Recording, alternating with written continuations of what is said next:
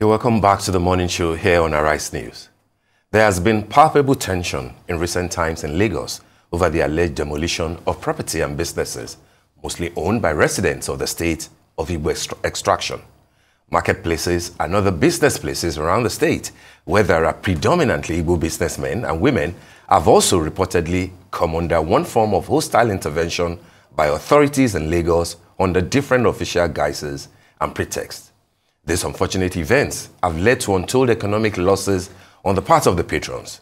Many of those affected by the series of demolitions continue to claim it's all a witch hunt because of their possession of requisite official issued deeds and documents.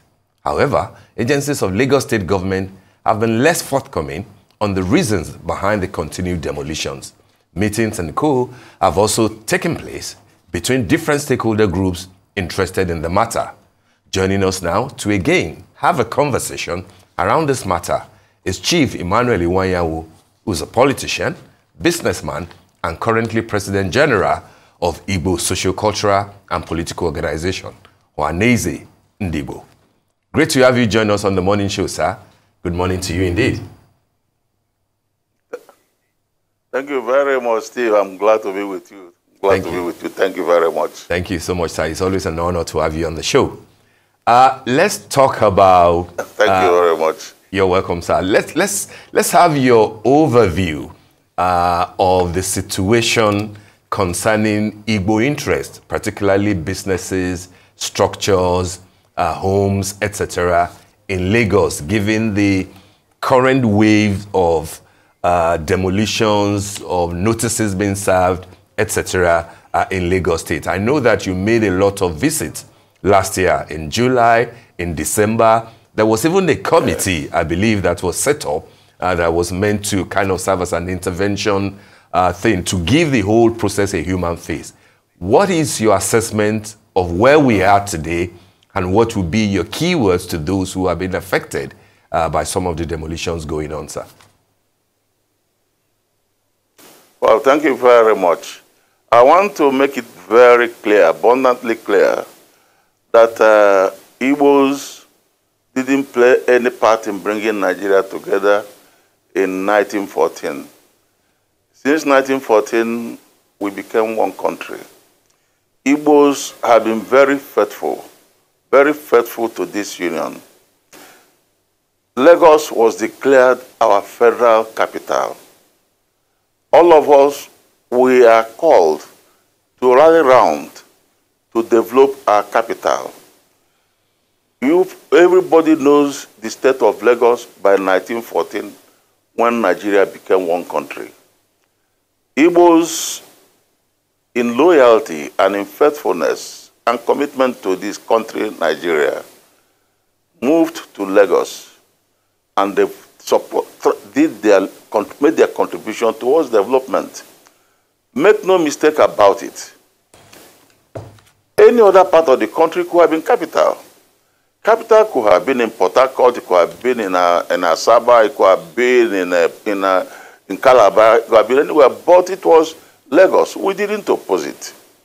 We could have started opposing it there. No, why should it be Lagos? It's far from us. But as loyal Nigerians, we came in.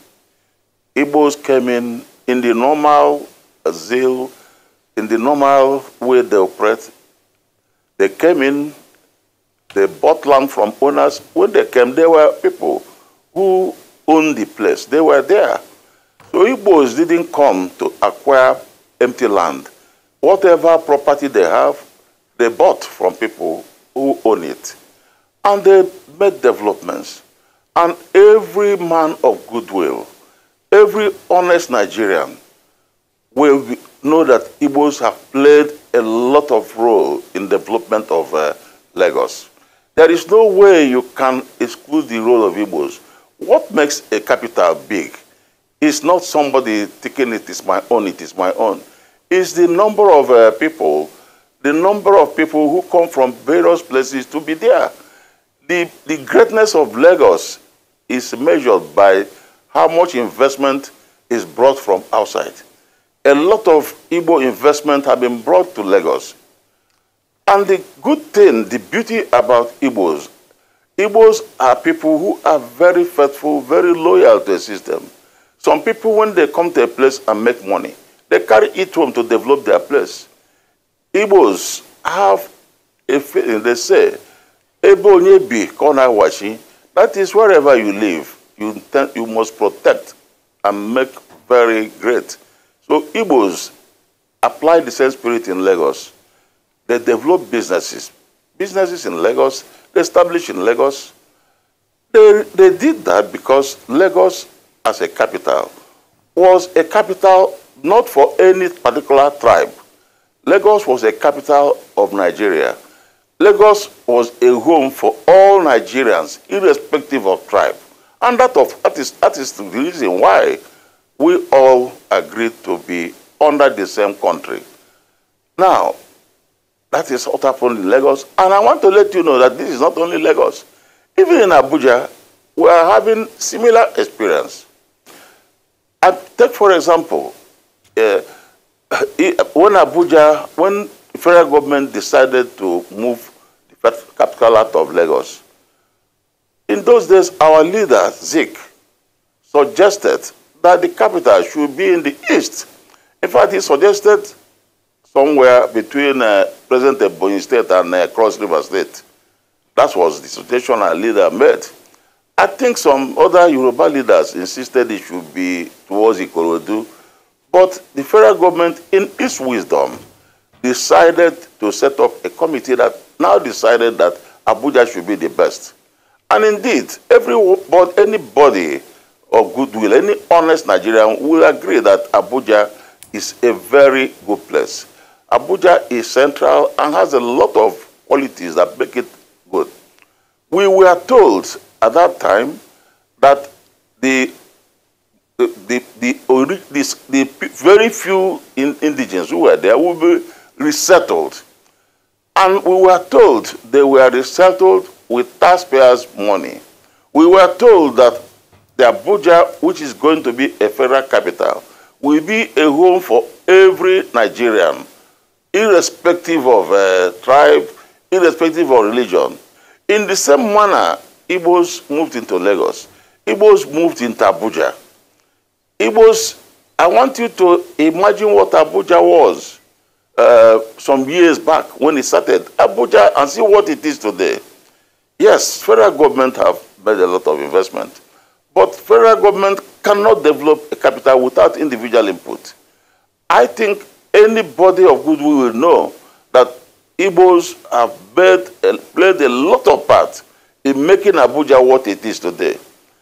What is worrying us as Igbos is that instead of Nigeria to appreciate us, instead of Nigeria to acknowledge this capacity of Igbos, they are making hate statements, some of them saying that, calling us all sorts of names. And that is very embarrassing to us, embarrassing even to our younger ones, to our children. Igbos have played a part since 1914 in building this country. There is no area of human endeavor. Is it education? Is it sports? Is it industry? Is it commerce? Where Igbos have lagged behind, Igbos have shown that they are patriotic Nigerians. Igbos have not taken the money they get from Abuja to go and invest in Igbo land. They still invest the money there. But people are telling us now, why don't you go and invest in your place? But that is not the spirit of an Igbo man as an investor. So I think really that this is a fundamental issue. We want Nigerians to help us to stop people who are making hate speeches. The hate speeches create problem, and it could lead to pogrom. The younger ones today, our children are getting worried. I read one by somebody who says he's Kakam for something. I read somebody the other day. There was nothing, he didn't talk about Igbos.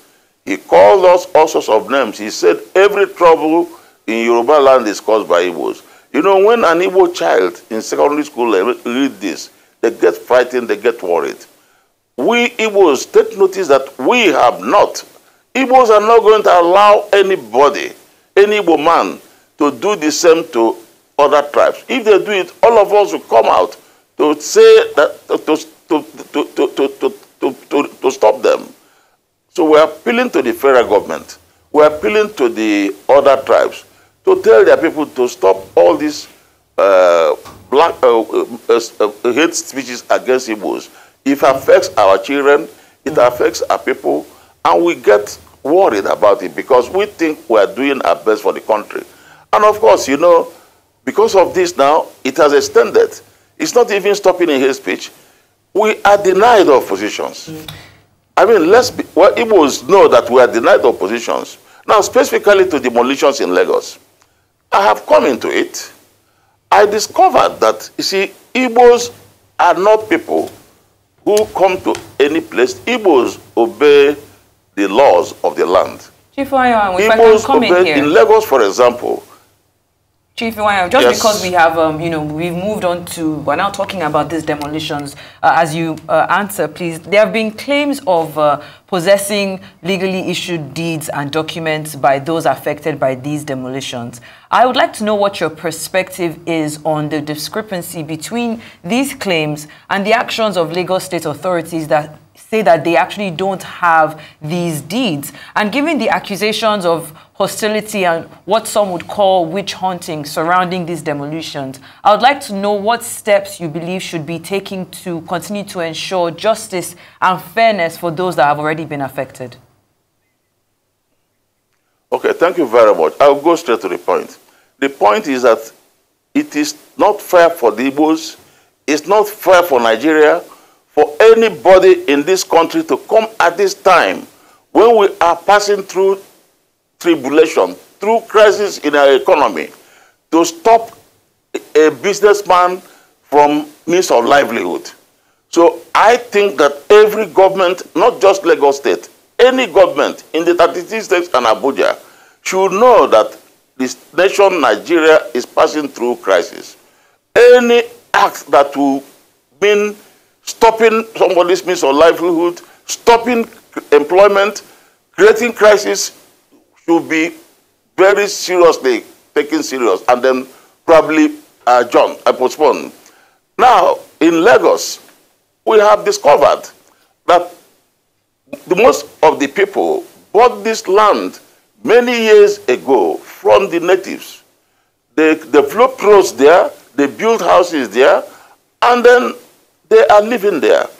Now, later, the government want to acquire those places. There is nothing wrong with that. As far as we are concerned, government has got a right to acquire land. But government has a duty to make sure that, one, proper notice is given. Not when you just give 5 days notice. A person who is living in a house, you say you should back away. Proper notice will be given. Estate valuer should go and value the development, and proper compensation should be paid. So we are demanding the following. One, that government should stop demolition because there is crisis in this country. Crisis in the economy, crisis on employment. We talk of all this kidnapping and all these problems. It's part of the problem is unemployment, economic system, and these things will make it worse. So we, as that's one. Number two, government should not say they won't pay compensation, because people, Igbos, all the ones I have seen, never took away the land forcefully from anybody. If they took away land forcefully, the person should come and tell the world. They bought it from the original owners. There is no land in this country that didn't have original owner. They bought it by original owners. Yes, the government has a right. We don't doubt that. If the government want to take that, they now will value it. They now will give them sufficient time. You don't just give them 5 days or 6 days. Give them time to pack away. These people have no money. Most of them are poor traders who have over the years made money, saving 1,500, this and that, until they make 1 million or so. They are poor people. If you say you're giving them 5 days, where will they go? Some of them are homeless. So give them sufficient time, they will pack away, and then pay them compensation for the structure they have built, so that they will know that the government is fair to them. That's all we are demanding. I think from all indication, it appears the government is thinking in that direction now. But I know there are some people who have such hatred for Igbos And they don't hide it for no just cause, really. You tell them, they tell you Igbos are greedy, Igbos are this. What type of greed? They say Igbos, some of them say Igbos are before others. Everybody, every human being is like that. They say Igbos Igbo are before others. Every tribe in Nigeria. I want you to check. Igbos are even the best. All these governments, all these people, have you seen how many of them have got Igbo special assistance or Igbo? Go and count the people they take. Today, how many Igbos are you seeing in authority? But Igbos are the only people who, when they are in power, consider federal character. So I think that is what we want fairness. They should stop the demolition. The economy is too bad. They should give sufficient notice.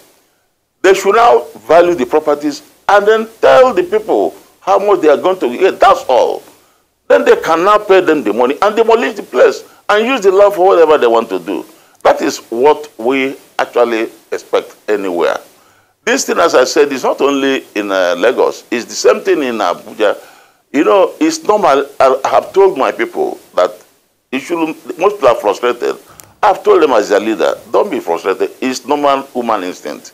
Once people think you are successful, they are bound to attribute it to many things. At times people say that drug pushers, that this. But I have in my office, because of this, kept record of all the people arrested for drugs. Yes, I have seen some Igbo names here. But there is no tribe in Nigeria that is not involved in drug trafficking. It's not Igbos. I have seen kidnappers. Well, today you people know better who are being kidnapped. And in fact, you see the thing that is happening in the Northwest. It's paining us in Ohanaeze. It's paining Igbos what is happening in the Northwest, the Northwest and Northeast. Because we believe, and I want Nigerians to know that, every Nigerian should know that it will come down if he's not arrested. And the way the government is handling it now, it will not be solved. It will never be solved because even these people now, if they want to kidnap more people, they will. I have got our Igbo intelligence who have given me a report on this matter. And I want to say that from the report my people gave me, there is no way, no amount of soldiers, no amount of money invested on equipment can support this unless you bring development, you bring security to the local governments. I don't mean these local governments created now. If I were the president, he has to call a meeting of the governors. Some governors already have seen that the local government is effective. Government cannot stop all these problems. They can't stop corruption. They can't stop unemployment. They can't stop kidnapping and banditry unless power goes to local government. If they just continue all this, it will continue the same way. That means they have to create and give more money to the states. And for avoidance of doubt, the states at the moment are the federating units. This question of federal government dealing with local government is local. Every state knows the type of structure they require for development. Many years ago, Lagos State had to create more states because they needed it for the development.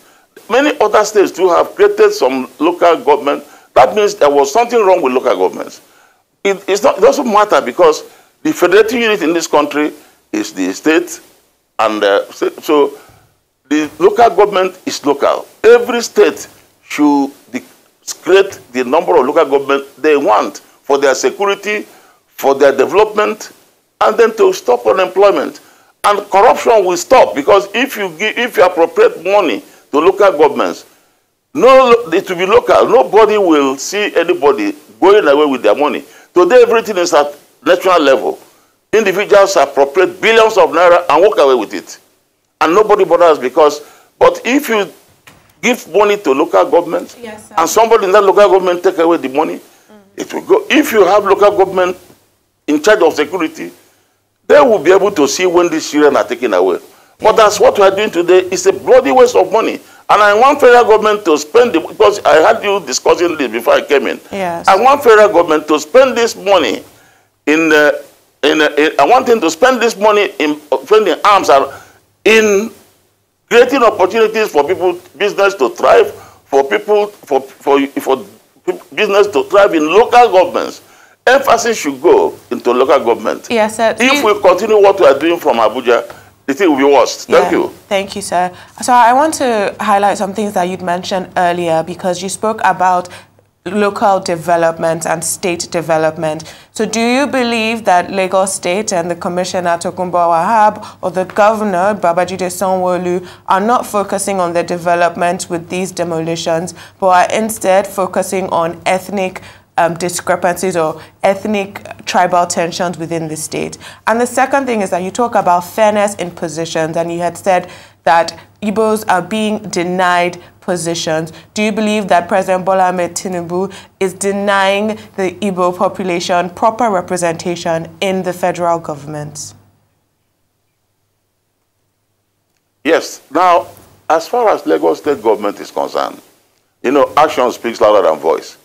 Everybody have seen that people's houses are being demolished. I don't need anybody to, everybody knows, I don't need to say it. Lagos State government, under the present leadership, have been demolishing properties.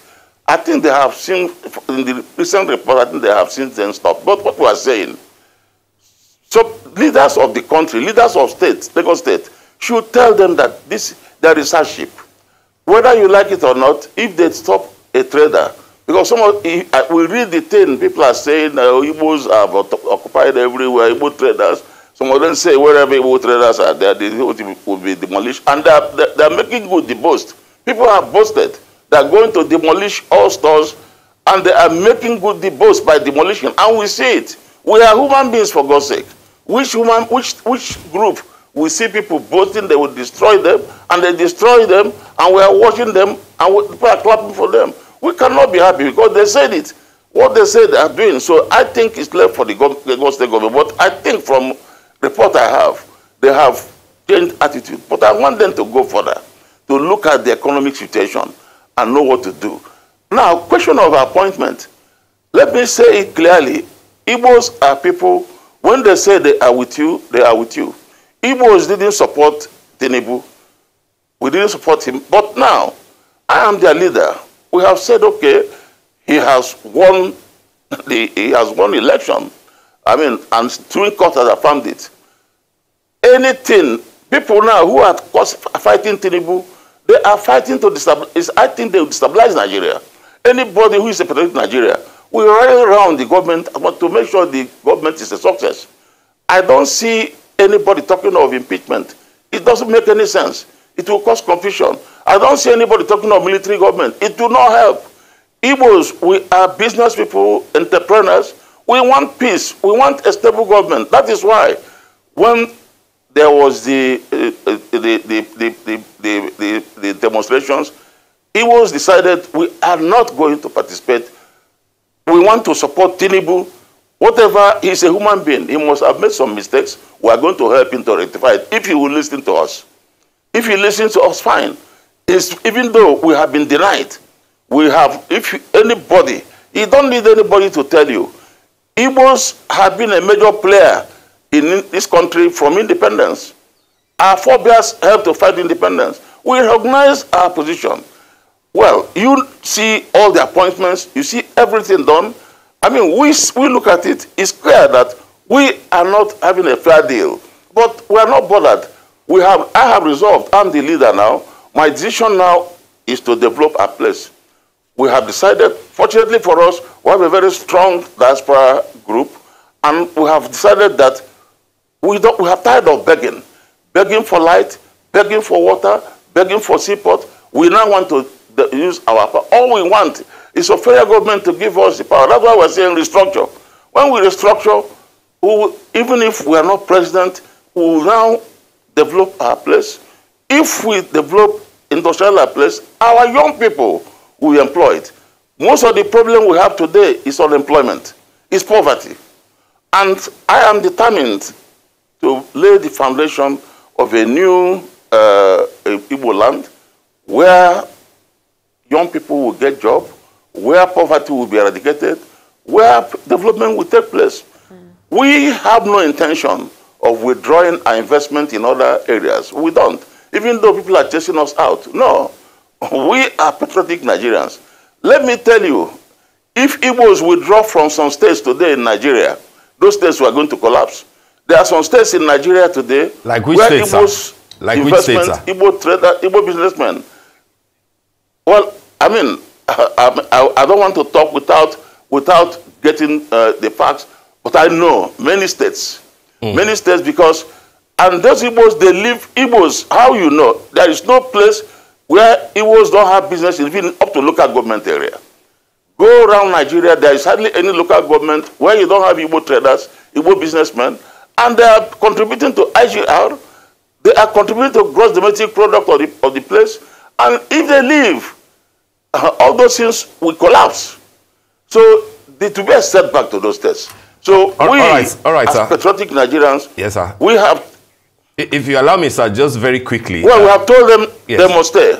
Okay, that's good to know. So that because it's one country, is one people, and we, you know, it is better to preach unity. But very quickly, sir, I'd like to ask you, before the elections, leading towards the elections last year, Ohanaeze Ndigbo had a kind of a pact with Afenifere that led to the coinage of Ohanifere.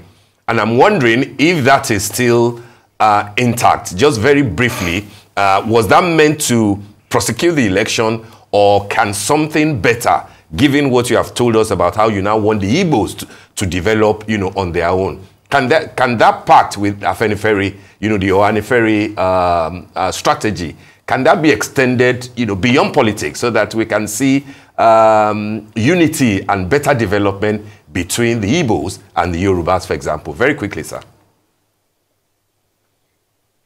Yes, I can tell you positive yes, because I am the leader of Igbos, so I can tell you Igbos are faithful to that union, not just the one with Afenifere, but Igbos are faithful to Union of the South. I want to tell you that today, Igbos are part of Union of the South, which I think will make for a one united Nigeria. South-South, Southeast, and Southwest have come together, and the Middle Belt have joined us. And we expect also to get the other parts of the country. When other parts of the country, if all of us come together, we'll be talking one language. So when we talk about restructuring, when we talk about, all of us will say the same language. As I have said, Igbos today, we have made it very clear that we are going to do everything to support this government. We expect this government too to look to our problems. We have said to the government that Nnamdi Kanu's detention is a problem for us, because many youths are, because of this, causing trouble, creating problem, and even criminals have joined them. They say because Nnamdi Kanu is unjustly detained. And that is made worse by the fact that a bank of proper jurisdiction here have released him. Many other people in other parts, from other tribes, who are young people charged with such, have been released. Nnamdi Kanu is the only person. I expect that if he are now trying to support Tinubu and help him, Tinubu should also help us. Because the only insurgents we have, we may have criminality, which is everywhere, is this idea that Nnamdi Kanu is detained. And every Monday, people are not allowed to go to work. And you know the type of security we have today, which is centered at Abuja, they cannot handle the thing. That is why we want the security to be centered to local governments. I expect that in view of what is happening today, Tinubu should call a meeting of all the governors. Every state now should have known the structure. They should now form new centers. In fact, the local government should be state. It's only the state that should be able. Allocation of money should not be given to local government, should be given to the states. States should get more money so that they can power the local government. Once every local government have got security manned by indigenous of that local government, they will see all these people passing. They will arrest them. But as we are doing, all these things we are doing, if you like put the whole money we have in the country, you can never. You continue blaming the security people. What can they do? It's not possible because the structure is very defective. That is the point. So for us, Igbos, we believe in this unity. We believe in unity of the whole country. Yes, sir. At the moment, we have a unity of North, South, South, Southwest, and Middle Belt. That unity manifested in the last election result. You could see in the last election result, we supported P2B, and of course he went into a party that was not much known in the past, but they did well. But you see, we are still faithful to that unity. We are faithful. We are, apart from, we know some people continue talking about it. I know that all Yoruba people, the Yoruba leaders are with us. And besides, let me tell you, for example, now I'm mourning because my Oba, Lagos, Olubado of Ibadan died. Yes, Olubado of Ibadan is dead. I'm the Balogu Ibadan land. I'm the person. So I'm from there. One of my best daughters is married to an Ibadan strong family, and he has 4 children, 2 boys and 2 girls. So I have my people there. How can I just, every Igbo family, there is hardly any Igbo family that haven't got one of their children, either the daughter or the son, marrying in Yoruba land. We have gone too far. We have reached a point where nobody can say we should go. So these people who are shouting Igbo should go from Lagos, I think you see, people, Yoruba should warn them and call them to order. Because you see, it is not possible. When people have reached the point we have reached, to tell them to go. Yes. We cannot go, and my people are not going. I have told them they won't go anywhere, because the properties they bought belong to them. Yes. And the federal government, Lagos is a capital of federal government, and it belongs to all Nigerians. Abuja is capital of federal government, belongs to all of us. Somebody came to me and was talking about Wike. Oh, that Wike, they say Wike is he should not be a governor, I mean minister, because he's an Igbo man. Well, I told them, listen, that Abuja, Wike is an Igbo son. And I, as the President General of Ohanaeze Ndigbo, I will defend him. Ohanaeze will defend Wike. Wike has a right. He has a right to be a minister of federal capital, because federal capital is a capital for everybody. It's not for any tribe. Every tribe and religion, every religion could be there. Yes. Thank you. Yes, Thank you. The federal capital does belong, as you said, you believe in the unity of Nigeria. Thank you so much for your time this morning. And I'm so sorry for your loss. We're all mourning the Olubado of Ibadan.